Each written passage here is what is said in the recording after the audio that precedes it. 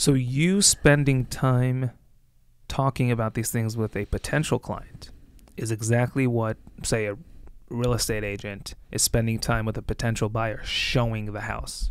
They're not making money, but they're taking time out of their day for showings. Right. So that'd be the equivalent.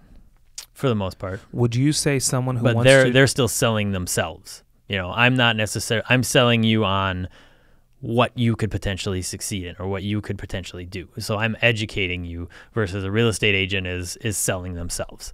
So that's interesting. So how much of what you do has to do with... You have to some degree, sell yourself. Because if it's not you, it's the next guy. I told you before, Right. I don't know anything about these things.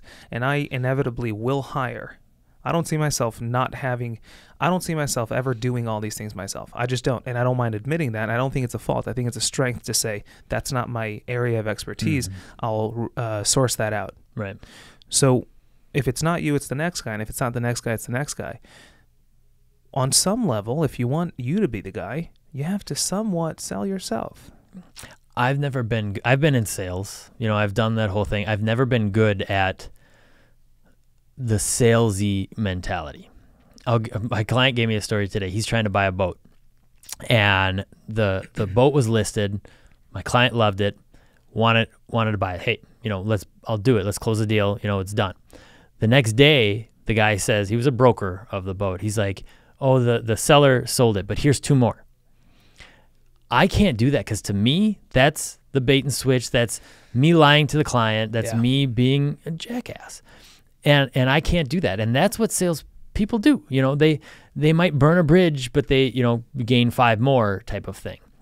And I'm more so of, my word is my bond. I try and do my best. I teach you, I give you all the information that I can. If it doesn't work out because you don't like my personality or we don't mesh or things like that, so be it. I can't change that. What you see is what you get. So I've never been good as a salesman. I'm going to tell you what I know, teach you, show you what I can do. If it doesn't work out, it doesn't work out. So you believe that it's really the good sense in someone working with you that will ultimately sell itself. Right.